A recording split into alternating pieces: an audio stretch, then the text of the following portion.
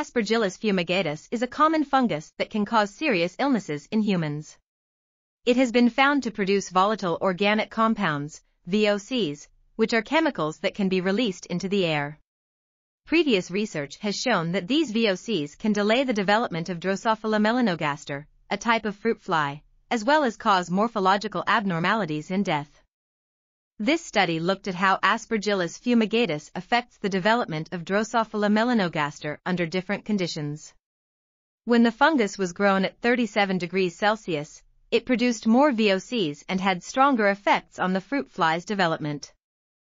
Additionally, the fruit fly's immune system seemed to play a role in the toxic effects of the VOCs.